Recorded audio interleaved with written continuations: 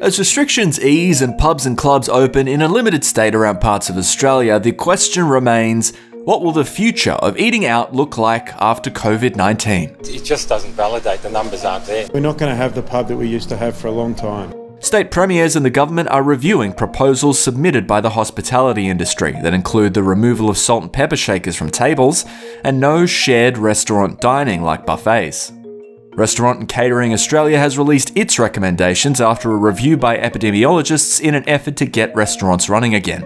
If the National Cabinet accepts the RCA's guidelines in full, a raft of measures will change how we eat out in the future, with many already in place in other parts of the world.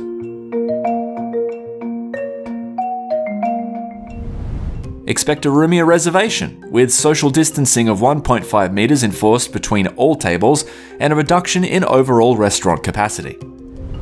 Once a mainstay, BYO should not be accepted in restaurants and cafes, so whether it's wine over dinner or your keep cup for coffee, bring your own, may no longer be an option.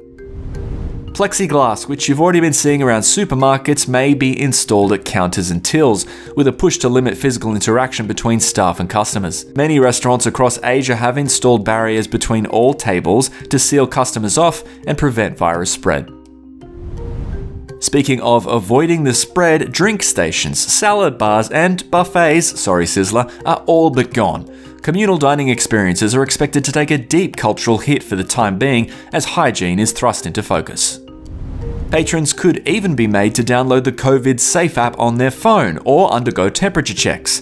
Both measures already being instituted in post-lockdown reopenings across Asia. In China, people have a personal QR code that must be scanned before they are allowed to enter an establishment as part of a colour-based health code system. But many businesses may not receive a rush of customers, even with new safety measures now on the menu. Stage 1 of our government's restrictions still limits foot traffic. No matter what the venue is, no matter how large the venue is, up to 10 people to dine and that's it. We know that will mean many cafes and restaurants won't be able to open, but many that are doing takeaway may well want to put up enough distant tables to start just gently serving 10 people at a time. By the end of Stage 3, venues will be allowed to seat up to 100 people if they're able to safely maintain social distancing of 1.5 metres between tables.